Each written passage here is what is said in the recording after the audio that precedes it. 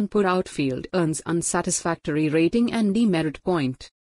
The outfield at Green Park Stadium in Kanpur, which hosted the rain-affected second test between India and Bangladesh from September 27 to October 1, has earned an unsatisfactory rating from the ICC. The rating comes with 1 demerit point for the venue.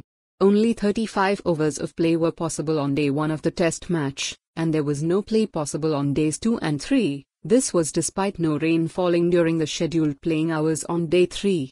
In the lead-up to the test match, the state's Public Works Department had deemed one of Green Park's stands unsafe, and had instructed the stadium authorities to open up only a limited number of its upper-level seats to spectators.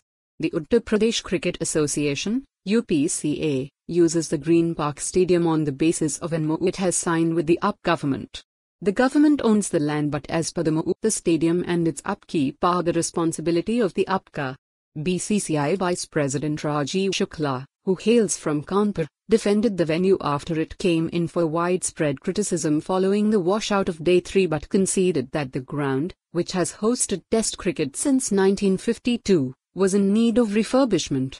After more than 2.5 days of the test match were washed out, India put in a concerted effort to force a victory, picking up 20 Bangladesh wickets in the space of 121.2 overs, and scoring 383 runs in just 52 overs across 2 innings, at an unprecedented 7.36 per over.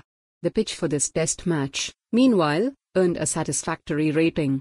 The ICC rates pitches and outfields for all international games on a scale of very good to unfit, very good, satisfactory, unsatisfactory and unfit. 1 demerit point is awarded to venues for an unsatisfactory rating, and 3 for an unfit rating. If any ground receives 5 or more demerit points in a 5-year rolling period, it is suspended from hosting any international cricket for 12 months. The rest of the venues that hosted India's 2024-25 international season did not come in for any censure from the ICC.